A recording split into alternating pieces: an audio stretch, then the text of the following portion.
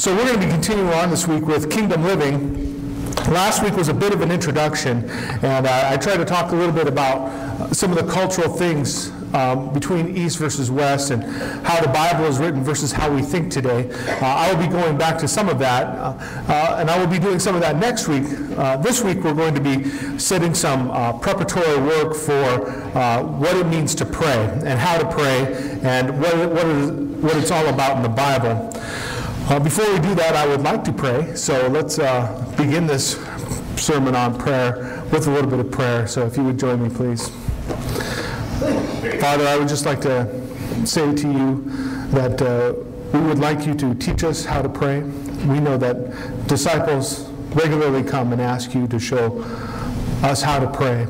And so, Father, today we would ask that you would teach us how to pray so that we might learn to connect your kingdom into our lives and to know who you are and what you can do and what we can do as far as asking for things, judging our hearts, and learning how to live in your kingdom as good servants and members. And I just pray that you would bless this time today, that we would learn more about your word. In your name we pray, Lord Jesus. Amen.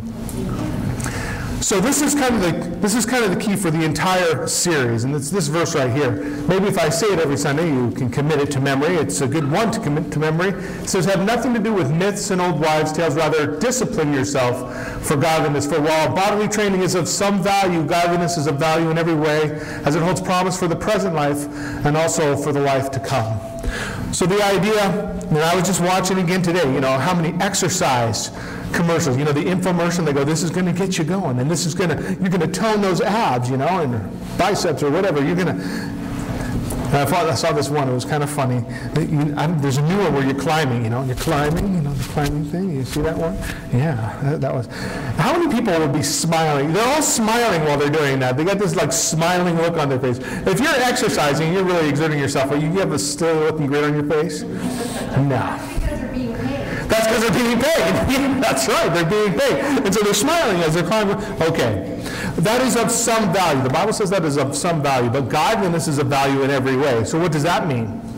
That godliness also has value for physical training. Well, that's interesting, isn't it? Because if godliness has value in every way, it has value for diet and exercise as well, right? So the key thing here is that we should be training ourselves for godliness. And one thing I would say is that this is not just something that has nothing to do with everyday life. And this week, as we are experiencing over there in France, the world seems to be in an uproar about this. Of course, it's been happening. It's funny that you see this in France, and then you learn that it also happened in Kenya. About the same amount of people targeting believers, Christians, professed Christians in a school, killed 147. That was back on April 2nd. But I didn't know about that until this one. And so that, to me, is a little concerning. However, these things are not just happening one at a time. It's just the ones that the media picks up on and tends to broadcast. But hundreds of people are dying every day for their faith. And the thing is that have we disciplined ourselves for godliness? Are you ready if something happens? How is the prayer life? How is the biblical attitude? How is the kingdom? How do you represent God in all of this, right? And so these things, this sermon, this entire series on how to live in the kingdom is not just something that is for tomorrow, or this is something interesting or something to learn on Sunday. This will have a great amount of value, especially as the times get rougher and especially as we see more of these things happening in the world. So we've got our list here, everything that's going on. I went through all these last week. And this week we're starting with item number 1 here, and there's spiritual training, which is praying. So we'll be talking about prayer. And this happens to be part 1 of prayer, because I don't know how many sermons I'm going to teach on prayer. You could come here one Sunday and okay, we're on to the next thing. Because I'm going to go at a pace where I think that we'll be able to get the most out of it. So this week I have not included any Hebrew words of prayer, which I will be doing. I have not included any deep Bible study on prayer. I want to talk a little bit about kind of the attitude behind prayer and kind of the basic components of what it is, starting out on a very basic level of all of this so that we can really kind of grasp what we're talking about. The first thing that I'd like to talk about is that God's people, His people from every walk of life, from every culture, from every nation under heaven, God's people are called to be a people of prayer. And it comes right out of Isaiah. This is 56, 6 through 7. It says, "And the foreigners who join themselves to the Lord, to minister to Him, to love the name of the Lord, and to be His servants, everyone who keeps the Sabbath and does not profane it, and holds fast to my covenant, these I will bring to my holy mountain, and make them joyful in my house of prayer. Their burnt offerings and their sacrifice will be accepted on my altar. For my house shall be called a house of prayer for all people," for all peoples, for all nations. Now, the part that is in the middle there and is underlined are the exact words of Jesus when He was cleansing out the temple. He said, "My Father's house shall be a house of prayer, but you have made it a den of robbers." You see, so this is a familiar passage, not only from Isaiah, but also in the New Testament. So, what does this mean? This means that God's people are people of prayer. I was reading a site, and although we have a wonderful motto, our national motto is wonderful, and our national motto is "In God We Trust." And it's not Allah. We don't trust in Allah. We don't trust in a Hindu God. We don't trust in all the gods. There is one God we trust in. The God that we trust in is the God of Abraham, Isaac, and Jacob. There are many people in this nation today trying to say that our country was here to provide a place for all religions to come. Yes, all religions can come here, and all religions can practice their faith here. But the idea that this was a nation founded on all religions is not correct. This nation was founded on one religion, or one book, and one people. And that is the book of the Bible, and the people of the Bible, and the God of Abraham, Isaac, and Jacob. That's what the God of this nation is. And we are not... although it is nice that we say that in God we trust and we are following the God of Abraham, Isaac, and Jacob, we are not the first nation to do so or to say so. We are actually one of the other nations. We're a part of the foreigners who joined themselves to the Lord, because the first people who proclaimed "In God we trust" was the people who stood at the foot of Mount Sinai saying that whatever you say, we will do. They're going to put their entire trust in God.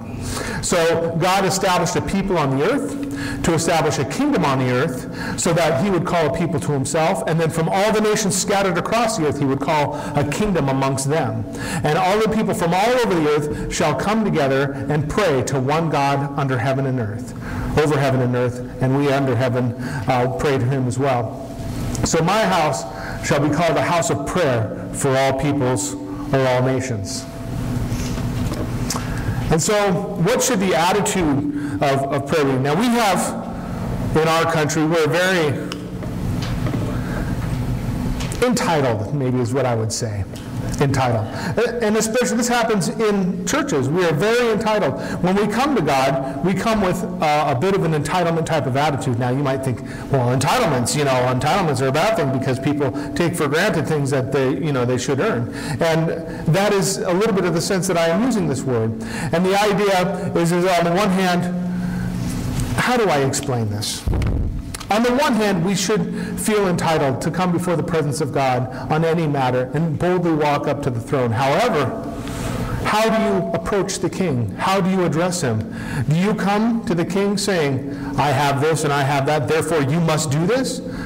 Right? And there are a lot of people in this country, and this has gone around the world as well, that believe that since we have a certain position with the Lord, that we can just barge in through the gates of heaven, tell Him what to do, and then He has to do it for us.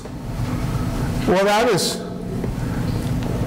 that's kind of like a spoiled brat. Like I have children, right? If my children came in to me, and I'm going to give them dinner, I'm going to give them food, I'm going to give them shelter, I'm going to give them many things, right? But if they came in and said, "Well, I'm your son, or I'm your daughter, and you owe this to me, so you have to do it, so this is what I need you to do, and I need you to do it right now," I'd go like, who are you to talk to me this way?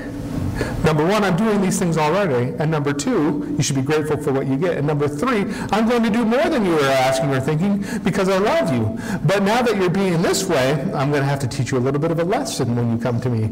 You're not, because I can't have this type of pride and arrogance coming into this dynamic, So there is a certain propriety, there is a certain order. Not that we don't have the things of God, but that we don't presume to have them, even if we do. You see?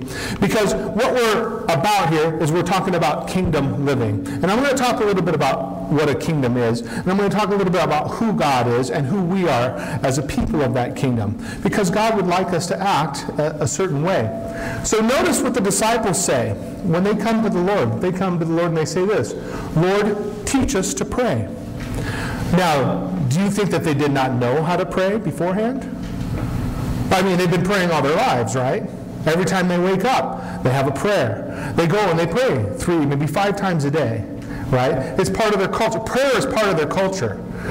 In fact, the weapon of the Jewish people, the weapon of the Jewish people was not swords. It was not chariots. That's why, who wrote it? I think it was a psalm. Some trust in horses, some trust in chariots, but we trust in the name of the Lord our God. So how do you access the name of the Lord your God? It's through prayer and through your mouth. It's through your lips. It's your speech. It is prayer that is our ultimate weapon, you see? And so they are well-versed in prayer. They are well-versed in every aspect of prayer. They've been doing it since they were young. They've been immersed in a culture that prays constantly, right? So why do they come up to the Messiah and say, Lord, teach us how to pray? Because even with all of that knowledge and all of that practice, they still go, you know what? I still don't know how to do it as well as I would like. I still need to learn. In fact, if I need to unlearn everything I know about prayer and have the Messiah teach me how to pray, I will learn that, you see? And so with us, it's the same attitude. You want to know how to pray? Well, the first step in knowing how to pray and knowing how to access the kingdom of God is admitting that you don't know enough about it. How can you learn something if you already know it? How can you say, Lord, teach me to pray, and then go, okay, well, I'm doing this, I'm doing this, I'm doing this. Now, what can you add to this? You see? It's not, what can God add to our prayer life? How does He want us to do it? In fact, you could pray this prayer every day. Lord, teach me how to pray. Why? Because I don't know exactly what to say. I don't do it exactly how it should be done. And so the idea, remember, last week we talked about, it was not about arriving. It's not like I know how to pray. As soon as the words I know how to pray crosses your lips, you've admitted your ignorance, because obviously there's some things you can learn, right? Which means you don't know fully how to pray, which means that there's things that you can learn. And so coming to God, say, Lord, teach me how to pray. You have to forget the things that you know in order to learn the things that you don't know. Because the things that you know will block the things that you don't know from coming to your mind, you see. And that's not to say that the disciples or you or I are totally inexperienced with prayer. And that's not to say that we have been doing it wrong for 30 or 40 years or however long we've been praying or whatever. What is to say is that I have a limited knowledge of prayer. God has infinite knowledge of prayer. And I would like to be better at the discipline of prayer. And I will never arrive at complete knowledge of prayer in this lifetime, but I can learn and get better day by day. And then you can get so good that people, well, you know how to pray. That keeps you humble, right? What if someone came, wow, you're a real prayer warrior, you know how to pray, and you go, why, thank you. I've been working hard at it, and it's nice to know that you say that I finally arrived. So I must have. I've arrived at the prayer, and I know what I'm doing. No, it keeps you humble, and this is what God likes. God does not want servants in kingdom that go, well, I know how to do this, and I know how to do that. This is kind of the American way. I am confident. I am an individual. I am of the self, and I know how to do these certain things, and I have these skills, and acknowledge me for my accomplishments. But God says the better way is to be accomplished, but acknowledge that you still have a ways to go. Because what happens? What happens is if someone comes to you and says, wow, you know a lot about praying. Well, I'm still learning about that. And they say, wow, even he needs to learn some more things. And then it tells the other person that you're not proud, you're not arrogant, you're not better than they are, right? Because they'll say, well, he's accomplished or she's accomplished, And yet he still needs to learn. Well, that must mean that I must still need to learn some things. And it develops an attitude of humility, not only in the people who know and are practiced, but the people who are up and coming, you see? And so God wants this attitude of humility to permeate those who are high and those who are low, in order that all might be built up. One of the things that happens is, as a liberal type mindset creeps into the congregations of God, even in our circles, what happens is that people tend to say, well, that person, they're going to teach how to pray, and well, I've been praying all these years, right? And I know, and how dare this person come and say something, that their way is better, and you get into an argument, right? So that's that whole Western civilization type thing. Like, there's this way, we're going to debate which ones are better, and whoever wins, that will be the top. Rather, the biblical mindset that comes through the scriptures is that we are all learning. The novice has something to share, and the expert has something to share, and we can all learn from each other. And then it's in the practice of it and the actual doing of it where we see the effectiveness of our prayers and know that it's actually correct and right, and things are progressing, right? And so the attitude is, Lord, teach us to pray. The attitude is never, I know how to pray. The attitude is not that I pray better than you or anybody else. The attitude is that God is teaching me how to pray, and if you submit to God, He will teach you as well, right? Because all of this stuff is free for everyone. But some of us are near the finish line on the racetrack than near the beginning. And some of us, even though we're old, might be at the beginning of the prayer racetrack as far as it goes. And some of us who are young might have progressed further along the racetrack. So it doesn't matter where you're at along the spectrum of where you are as far as how you know how to pray. It matters what your attitude is as you learn. So the attitude is everything when you're learning how to do something new. And this attitude is, Lord, teach us how to pray. So humility. I know, but I'm not going to lord that knowledge over you. I have reached a certain level.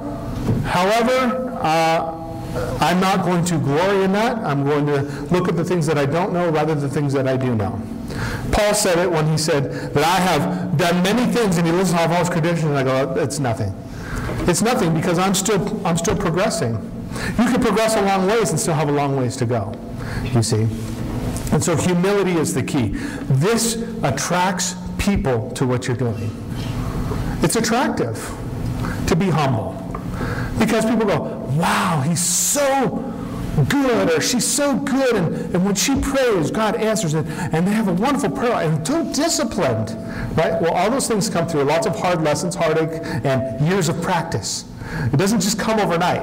You don't just become a prayer warrior overnight. You don't just learn prayer overnight. It comes through repeated lessons, lots of time, you see.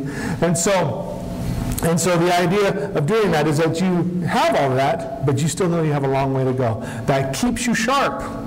If you think you already know everything and you've arrived at someplace, how much are you going to work on it some more? You're going to stop, right? Well, I've accomplished that, right? So, humility. Unpretentious. The idea that you're not going to pursue, if you're going to enter upon God, He said that He will grant your every desire. Your every desire, as long as it is in line with the kingdom of God. If you pray according to God's will, He will grant your every desire and wish. Right? So do you go and go, hey, God, you said you're going to grant my every desire wish, and this seems to be along with your kingdom, so therefore you need to do it. That's pretentious, isn't it? That's presuming upon God that He has to do the things that you say because you've done certain things and you think it's like this contract between the two. And actually it's not. What it is if you come, your request is much more likely to be granted. Your prayer is more likely to be heard if it comes because you say to God, I don't deserve this. Even if you deserve it, you would say, I don't deserve this. Why? Because to presume upon God is to put your will and then trying to enforce it over His. You see? If you have no pretension, and even if you know in all of Scripture, by all of what it says, that by rights you should get something, still you would say, Father, or Lord, I am undeserving of this, but if it be your will, and if you would like, then perhaps you will grant it as a favor. Then God hears that and goes, wow, that's music to my ears. That's the right attitude. That's humble. Not presuming to know more than me. Man, I'm going to do what I can. It gets God working for you. And in fact, if you use this, right, guess what? If you call and you're dealing with someone over the phone, or you're dealing with someone person to person, and let's say that you have rights. Let's say you have rights, and it says it in the law, and it says it here, and it says it there, and you've got it, right? And they have to do what you say. And you say, you have to do what I say because it says it right here, and this is it. And you put all your argument, you get your debate out, and you bend them to your will, and they go, yeah, well, I'm going to do it, but I'm not going to like it. Or worse, they'll say, yeah, they might think that, but I'm going to find a way to deny them that, just because they're so pretentious. They're presuming so much, and even though they're right, I don't want to do it. But if you said, then try it next time, you'll see something on the board, right? Like at a restaurant, maybe you got a coupon deal or something like that, and you say, is it okay if I use this coupon? Now you know it's okay to use the coupon. We use coupons all the time, right? Is it okay if I do this? Oh, yeah! In fact, let me throw in this and this and this. You're so nice. You want to get more? You do not presume upon things. You presume that you won't get those things, right? Or you ask even though it's yours, right? You watch the doors of heaven swing right open when you do this. You watch people brighten up and lighten up as you do this. Because why? Because even though you have all the power, you're not exercising over them. You're still asking as a request. This is how royal language works. Royal kingdom language. Now, we read royal kingdom language and we don't understand it whatsoever. Kingdom language says, the king would say to his servant, we, because he wouldn't say I, because it says like, I'm over you. The king would never say, I'm over you. He would say, we would wish. Now, this is where your wish is my command comes from. We would wish that the doors to the court would be guarded with a double guard. Could you do that? Would that be okay? The king would say this to someone underneath him. Why? Why would the king? The king could just say, go do that, and the guy would have to do it, right? But the king would say, we would wish that a double guard would be put on the door. And they're like, absolutely, sire, your wish is my command. Because it is humility going forward. Because if you exert authority over people, it tends to backfire on you. Because that's how God made us. So if we, having all authority, then choose to not exert it, but to ask, to request, to be, you see how that is? That's a royal way to do things. That's a kingdom way to do things. So to eliminate pretension from your prayers will go a long way. And that's where some of the prosperity and other people, the name it and claim it type philosophies tend to fail. The God who likes those types of prayers is not the God of the universe. He's the other guy. Right? And he grants, which is like, like on a legalistic basis. However, God, while he will grant those as well, if they're in line with his kingdom, he much prefers the humble approach, the non-presumption approach. And you have to be, obviously your attitude has to be teachable. You have to be able to be questioning, right? You have to have some self-evaluation. When you pray, you have to say, wow, did that work? How did you know if a prayer worked? Well, you see the fruit of it. Well, you might not know the fruit of the prayer. You might pray for something, you might not ever see what happens on the other side. So how do you know if it worked or not? Because you know inside of yourself if it worked for you. You know how you feel after you pray. You know what God did in your life after you pray. You see? If you're doing God's will, God fills you with a sense of fulfillment. You get a spiritual uplift from it. Your day gets better. You start to come up. There's an idea that prayer elevates you. And why does it elevate you?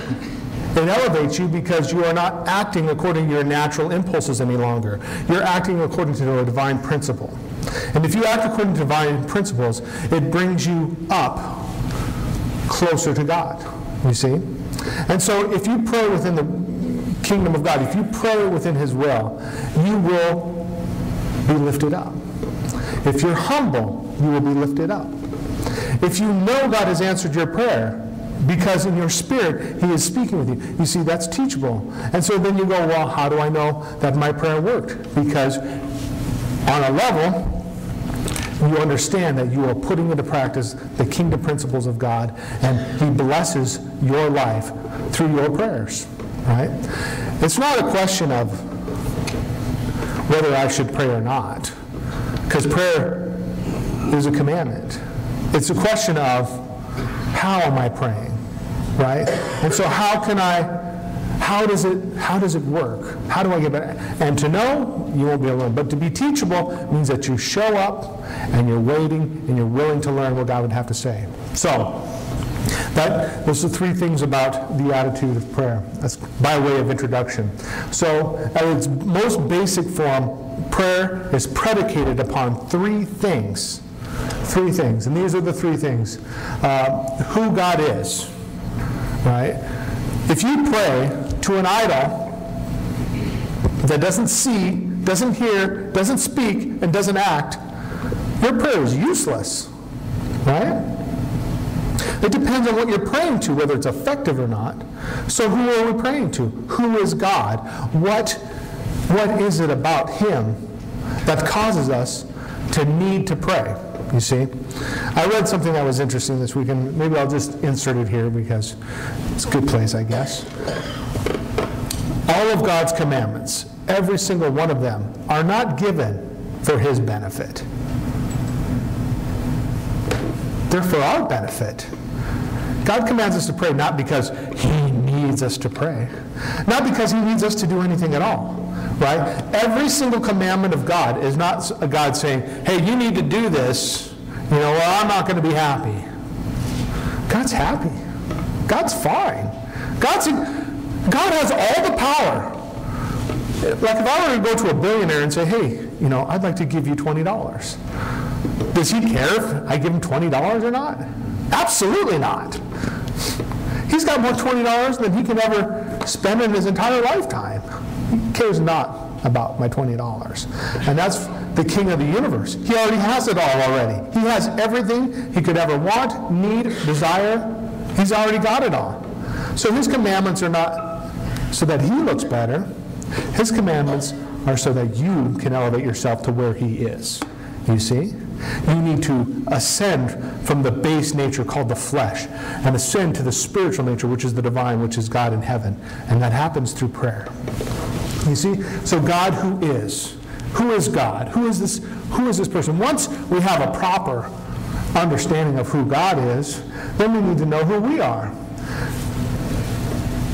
And who we are is much more than we know. You don't know who you are in God's economy of things, because we have a small view of ourselves and we have a small view of God. But to God, we are the most important thing. To God, we are His children, you see. So if you know who God is, and then you know who you are, or who we are, I like to say the we because it's community. And then how do we connect who we are to who God is? You see, there's a path. There's a way that you have to go from where you are to where God is. So we have to travel from the earthly realm to the heavenly realm. And it happens through prayer. It connects heaven and earth together. Does it not? If someone is in need and we pray, what are we calling on? Are we just saying nice words to make them feel better? Are we just saying nice words to make us feel better? Or are we calling on the power of heaven to connect itself to the earth and actually interact with us?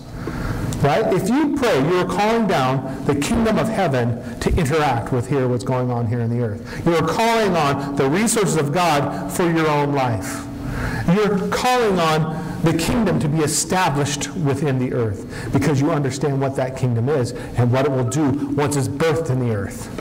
And I can tell you one thing that will not happen, and that will be things like what happened in Paris this last week. That's not part of God's kingdom, you see. So, who God is.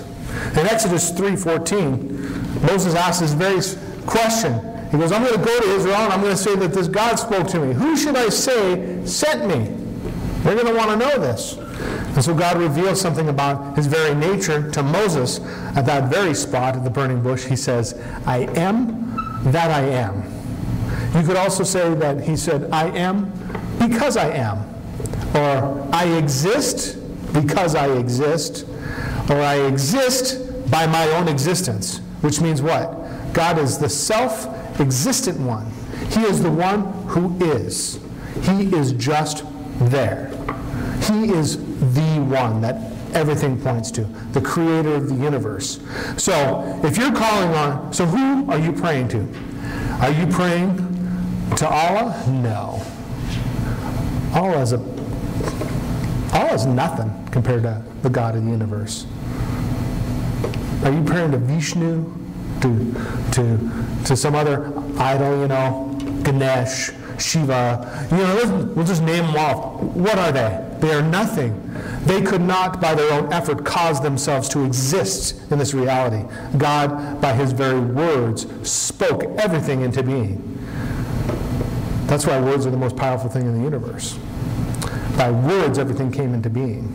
He is the one who has always existed because he exists in of himself. There's no outside force that limits him. There's nothing outside of him that tells him what to do, who to be, or where to go, or anything. He unites the very fabric of the universe together. Where he looks, order comes. When he looks away, chaos reigns. You see, he's the king of the universe. The king of the universe. It says in Jeremiah 10:10 that he is the everlasting king. In fact, let's just go to Jeremiah 10:10 because that one is not as familiar. If we go to Jeremiah 10, verse 10, it's interesting. But the Lord is the true God. There is the word Yod-Heh-Vav-Heh is the true Elohim God. And he is the living God and everlasting king. Melech. There's lots of stories about kings who wanted to be eternal. They built monuments so that they could live through the ages. But God is the eternal king, which means that no one can dethrone him. No one can exert another kingdom, another law, another rule of order over him. He is the top of everything that is. You see, so he's the king of the universe. If you go further, at his wrath, the earth quakes. That means when he doesn't like something, the very earth shakes. How many earthly kings, when they get upset, does the earth shake? You could feel like it's shaking if they have a thunderous, booming voice and you happen to be in the court where they're presiding. However, the very ground does not make an earthquake. But when God raises up his voice, the very earth shakes at the sound of his voice. That's what this is saying. It says, and the nation cannot endure his indignation. That means that there's no kingdom can stand in the face of him. I mean, we want to have weapons, right? We've got nuclear bombs. We've got bunker-busting bombs. We've got smart bombs. We've got drones. We've got all this stuff, right? Can we subdue all the nations of the earth? No. If all the nations of the earth came up against us, would we be able to survive it? No. But all the nations of the earth could come against God, and they would be like cannon fodder. You see? Because he's the king of the universe. Now, our idea of a king is not our idea of God, right? Because we tend to think of kings, especially in America, right? Kings are the people that tax you, make your life hard. Kings are tyrants. Kings are evil. Kings are bad, right? That's not God. God is a good king. He's a righteous king. He's a just king, right? His kingdom is where everyone is satisfied, protected, healthy, happy, fulfilled. You see? The king reflects what his subjects are like. And the subjects reflect what the king is like. So if you went to a kingdom and everybody was poor and digging in the dirt and fighting and bickering and arguing with one another and stabbing each other in the back, that would reflect on the king himself and his kingdom. Because he does not have the proper amount of order and discipline and the proper amount of goodwill and mercy and kindness. He doesn't have all those attributes, those divine, kingly type attributes that would make his kingdom flourish. It would begin to die, you see. But a good king knows how justice works, and he is completely just and fair. And not only is he completely just and fair, that everybody knows it. And nobody goes like, well, that king is unjust. If someone wondered, well, that king is a jerk, and he said this, and the other people would rise up around him and go, yeah, well, why do you say he is unjust and unfair? You're the one who is slandering the king. He is not unjust and unfair. It's your problem, not his. You see? That a good king is like that. God is a good king. He is an evil king does not create the universe. An evil king does not create families and love and happiness. An evil king only destroys his people and uses them for his own gain. So there's two rulers. The king of this world, which is the enemy of the kingdom of believers, is the one who would come and steal and kill and destroy. But the good king is the one who gives everlasting life. In fact, the good king doesn't just sit up in heaven on his throne and issue edicts down. The good king comes down off of his throne and lives by example amongst his people. It's kind of like the king who put on the peasant clothes to go live among the people to see how things really were so he could fix them. See, we've got those stories. Well, that's what the God of the universe did. He came down. He comes down. He looks and walks among his people. He walks along the earth, and he sees how things actually are, and then he does things in order to correct those. Because he's a wonderful king, you see. He's the king of the universe, right? And also he's the everlasting Father. This is out of Isaiah 9:6. But when Jesus taught his disciples how to pray, what did he say? Our Father who is in heaven. Because we're his children. So these are two things. We think of a king as someone who is a ruler over. But we think of a father of someone who is loving and kind, hopefully. Right? So an everlasting Father means he's the eternal Father because he made everything. And he considers us his children. Right? So we have a king of the universe that rules but that king is also our Father. Right? So, how many of you thought, oh man, it would be nice if I lived in a royal house and I didn't have to worry about anything and I could pursue my own, pursue my interest, and serve the kingdom and do what the king asks, and that'd be nice. Why? Because the king can provide for your every need. You see?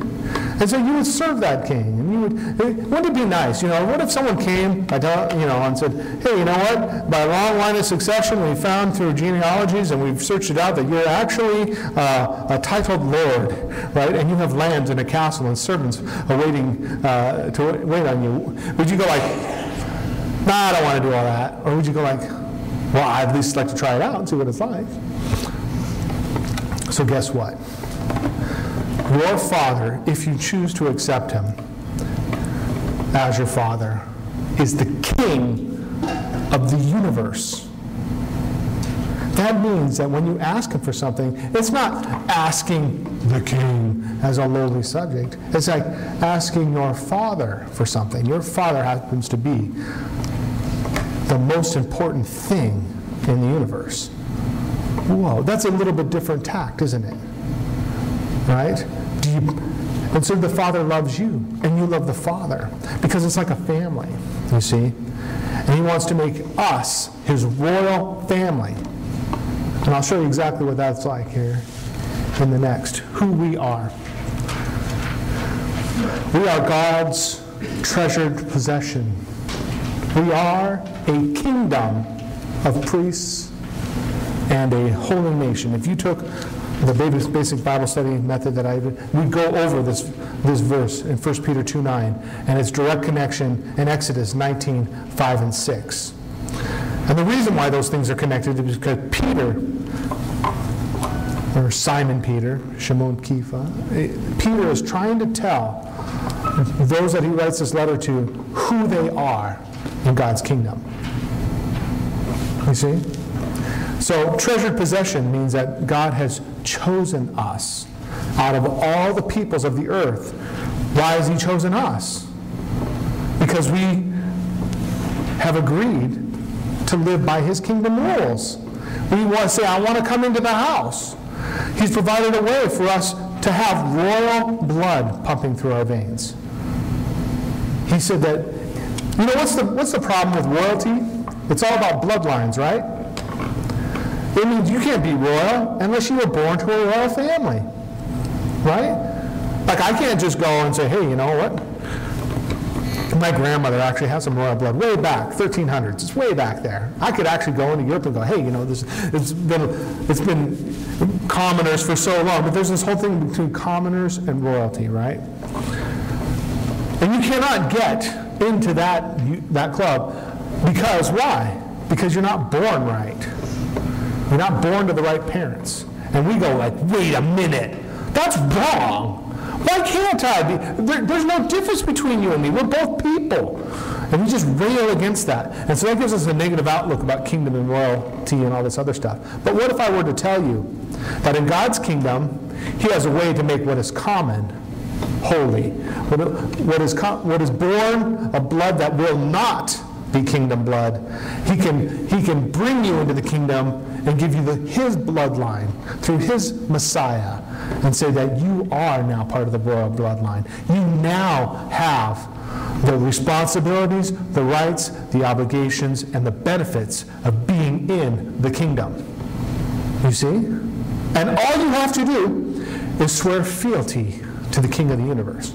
I will serve Him, I will love Him, I will do His commandments. And He goes, okay, based on your word, I will bring you in to the kingdom. Guys, this is the opportunity of a lifetime. You think that, or many people, I don't know if you think that, many people think, you know, well, I'm going to ask Jesus to come into my heart and then I'm going to be saved and it's all going to be good. It's so much bigger than that. That is true. You ask God to cover your sins, and Jesus died for your sins on the cross, and you can enter into the kingdom. But friends, that is just a small part of what God is calling you to do. He's giving you the rights, the responsibilities, and the benefits of being part of a royal family, of a kingdom that will never go away. An eternal kingdom of light, of love, of happiness, where you will have fulfilling work to do from now into eternity. But He does not send His royal children to be pampered here on this earth. He goes, you want to be part of the family? Let me show you how our family works. What is our royal kingdom? What is my idea of being good? It's not to lord your rulership over people, but to serve them. Because what makes us great as a kingdom is our service to other people, our service to God, our attitude in times of trouble, our prayers on our behalf, on our family's behalf, and on behalf of the world, our reconnecting heaven and earth together in our own lives and those around us. That is a kingdom. And it's so much more than being saved as, you know, a speck of dust to the stars in the heavens, you see. Being saved is good. Being part of the kingdom is a whole other world. And I'm glad people are saved. But we need to start being the kingdom of God's treasured possession. A priest, what do priests do? They connect the heaven, the divine, with the common to bring it out. Right? And to be separated from holiness. It's not easy to be holy. Why? Because we want to be just like everybody else. We want to take our high position and mix it with things that are undeserving of the kingdom.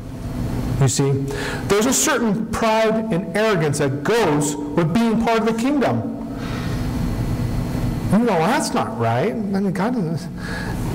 But see, that pride and arrogance is in the fact that God's ways are higher than the base ways that are on. And we don't just take that and go, well, I'm part of the kingdom and you're not. Right? We said, look, we want to raise you up. How God is, how we are, you can be as well. All you have to do is swear fealty to the King and put His commandments into practice and to learn how to pray to Him. To learn how to access the kingdom, to learn how to connect things, right? If you do that, you're not common, so it's the kingdom where everybody has an equal opportunity to be part of it, if they would just ask. You see? With your words. The difference between heaven and hell are the words of your mouth, and that is it. The words of your mouth and the actions that you take on behalf of those. So here it is. You are a chosen race, a royal priesthood, a holy nation, a people for his own possession, that you may proclaim the excellencies who called you out of darkness into his marvelous light. It's a song. I firmly believe that every song that we have that just plays in our head, the reason that that's a song and that's so popular and we all know it is because God, as a king, has decreed. He was up on his throne room and he heard this song and he goes, that is a good song. Everyone should know this. Therefore my decree goes out that all in the land of Christendom, those who believe in my word shall know this verse by this song. And so that's why we have it in our heads when we start seeing it on the screen. There was a divine edict that said this song is good. Everybody should know it, and then we all do. Because that's how God's kingdom works. You see, there's things going on up in the throne room in heaven. We'll see it in Scripture. They're coming up, they're talking to God. There's things that are going on in the throne room of heaven, right? The altar of incense is the prayers of all of us going up before the Lord. And he goes, oh, those are the prayers of my people. I like those. And then he looks at every request, and he does this. This is my decision in this matter. This is my decision in this matter. This is my decision in this matter. This is my decision in this matter. And every single decision is perfect. You see? How do you access the kingdom? You pray. And when you pray, God then hears that prayer, and he makes a decision upon it. Right? Sometimes, when that prayer goes up, the first thing that's looked at is not the prayer. It's the heart attitude of the one praying. So there's two things. First of all, God says he gives grace. He opposes the proud but gives grace to the humble. So what does that mean? If you pray with pride and arrogance, he's going to oppose that request. Right off the jump, no matter what it is. He's like, it might be good, but there's a lot of pride and arrogance there. I will grant that request. Granted, the person changes their attitude.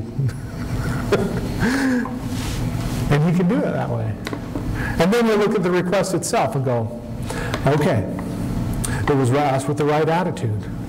And this is one who has come, and I know this child of mine. I know what this child of mine needs, and what they're asking for is good, but not at this time.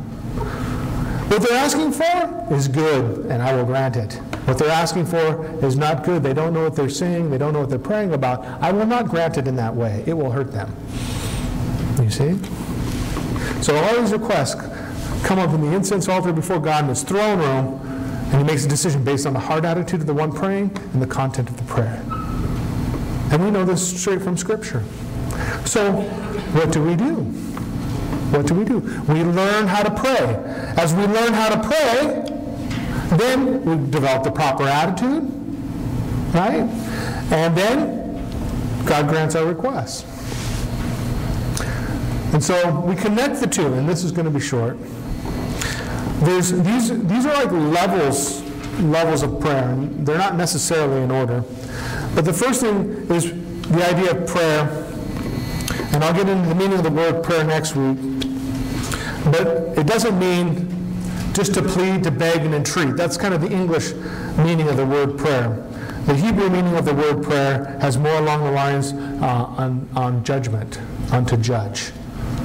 It's really interesting, and I'll go into it in more detail next week. But the idea to connect heaven and earth, right, you start out. Now, you might think, have you ever heard the term, that person is acting like an animal? That's like a phrase. Well, that guy's he's acting like an animal. I remember reading Chronicles of Narnia, and it's more like a British term. It goes, Edward was acting beastly toward Lucy. He was just being beastly toward her. Oh, that person is a beast. What does that mean? That means that they're going what is natural, normal, and what all people do. Like you get angry at something and you lash out. That's beastly. Right? God's idea is when something happens to you, you don't get angry and you lash out. That's being human. You see? So we're all on a sliding scale from the animal to the human. To be more human is to be like God. Because when God created humans, they were godly. So that's why we want to discipline ourselves for godliness, because we're trying to be better humans. We're ascending from the beast to the human. God recognizes humans, beasts he doesn't care for. As far as being part of the kingdom and being a son or a daughter of the kingdom, he doesn't give his gifts to beasts. He gives his gifts to humans. So to be more like God means to be more perfected, more human, and so the divine will overrides the natural will. You'll know it in Scripture as the spirit and the flesh. The flesh is that beastly natural nature, that natural inclination to envy, to anger, to lashing out in unjust ways, to judge improperly the situation and react improperly to the facts that are set before us. And just by our very nature, like people say, well, I can't help the way that I am. I was born this way. I was just born this way. Yes, we were all born as beasts. We're all trying to become human by following the blueprint of what a human is, you see. So what comes natural to you, who you're born, is irrelevant. It doesn't matter what you think. I hate to bring him up, but there's a man, you know who I'm talking about, very popular for saying that he was born a woman, even though his chromosomes are X and Y and will always be X and Y. But he says he was born, that's just the way I feel. There's a whole song by Lady Gaga, I was born this way. Yes, we were all born in sin. We were all born as animals. But we want to rise above that and become human. Right? And so prayer changes you from being a beast to being a human. Because you start looking at your own life. You start looking at what you're saying. You start looking at Scripture. You start comparing the two. You start saying, what should my attitude be? Oh, my attitude should be this. And I reject my natural inclination toward improper anger, improper lust, improper whatever, lying, cheating, stealing, all those beastly things that people do, killing, murdering, cheating, beastly things. And we're going to rise above that through prayer to become divine beings of the kingdom. Sons and daughters worthy of God, saying, this is my servant in whom I am well pleased. This is part of my kingdom. This is what my kingdom is. He takes a representative examples of his kingdom and says, this is my kingdom, this is my kingdom, this is my kingdom. This person gets it, this person gets it. That person is a beast. That's how it is. So prayer refines you into being that. And that's why it's commanded for you to do. Not because God needs you to be, God needs to hear good things about himself. It's because you need to understand how the universe works. You need to change yourself. You need to elevate yourself. And then when that happens, there's another level. That level is worship. The word for worship in Hebrew is avodah, which means work.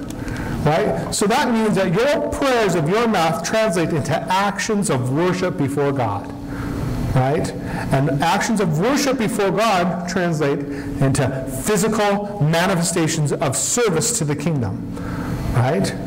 So when you humble yourself, when you serve someone else, when you put someone else before you, you are then part of the kingdom of God that made that. He put everyone ahead of himself, did not consider himself as God of the universe, so high and mighty that he couldn't step down into his own creation and die on a wooden stake, an ignoble death. The highest person in the universe became the most humble person in the universe in order to bring the entire universe up, to rescue it, to reconnect the kingdom, to connect heaven and earth. And you are called to that same high calling if you will start with prayer. Because prayer leads to worship. Worship leads to service, you see.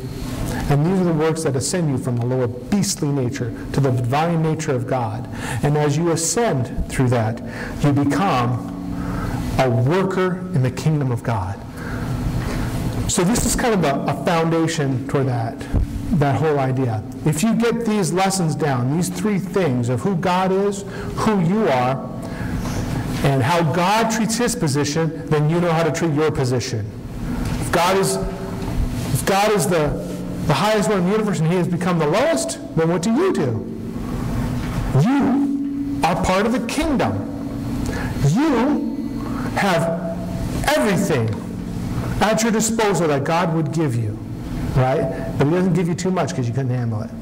Because he gave you too much power. Look, you might be complaining, well, I don't have enough money. Well, you haven't learned the lessons so God can give you enough money. You learn the lessons, God will give you more money. Why? Because if he gives you too much money, you know how many people win the lottery and they're broke 5 years later? Or they're divorced, or they've committed suicide, or something really terrible has happened to them. Why? Because all that amount of money causes stress. Now, why would God do that to you? You go, oh, if God loved me, I could win that $10 million jackpot. No. No, because you couldn't handle the $10 million jackpot. That $10 million jackpot would crush you, and God knows it. So he goes, yeah, that's a good request. I like that request. I see where you're coming from. However, if I give that to you, it's going to hurt you. So the answer is no. And isn't that what we do with our children? Don't we want to give everything to our children? No. I want chocolate cake for morning, noon, and night. Breakfast, lunch, and dinner. That's not going to work. I would love if I could eat, if you could eat, if we could all eat chocolate cake all the time, and that would be, that would be wonderful. However, it's not how it works. So then you cannot have chocolate cake for breakfast, lunch, and dinner. But you can have one piece here, if you do all these other things. Why? Because we're looking out for them. We're not mean because we don't give them chocolate cake every meal. To be mean would be to actually give them what they wanted, wouldn't it be? You see, God's the same way. He's not going to give you things that are going to hurt you just because, you think that they're great. Too much of a good thing. God knows these things. You see? So, we're going to learn what it means to pray. We're going to learn what that is and what it does for you and what it does for the kingdom and what it does for each other. You want your prayers to be heard? You want to be praying about the right things? You want to know what it is? You want to elevate yourself, your service to God? Well, we learn how to pray because God commanded to us, because it's good for us. In fact, you see these three things, prayer, worship, and service? That is exactly what you were built for. You want to do these things. In fact, everybody on the planet wants to do these things. Why? Because that's how God made us. He made us to do these specific things. We're not just praying here on earth, we're praying from now into eternity. You see? This does not stop. The prayer, the worship, and the service for God does not stop once you close your eyes for the last time. It goes on for eternity. Because this is what we were made to do. So do you guys want to learn what you were made to do? Yeah. All right. So this is kind of an introduction to the subject. So I did an introduction to the whole thing, and I did an introduction to the smaller one. Next week we're going to get a Thanksgiving sermon. So bring all your friends. They can hear about the roots of Thanksgiving and how that works, and we're going to have a good time. And after that week, we're going to start getting into the nitty-gritty of learning to pray. So does that sound good? All right, let's pray. Good deal. Let's pray again. Father, we thank you. We thank you for setting up your kingdom and letting us be a part of it, for bringing us in to be your servants, your people, your sons and daughters, your children, and all the rest. And Father, I would just ask, my request is this, that you would teach us to be your kingdom people, that we would learn the rules of the kingdom, we would learn the prayer, and we would learn how to walk as righteous servants worthy of your name in this world and beyond. In your name we pray, Lord Jesus. Amen.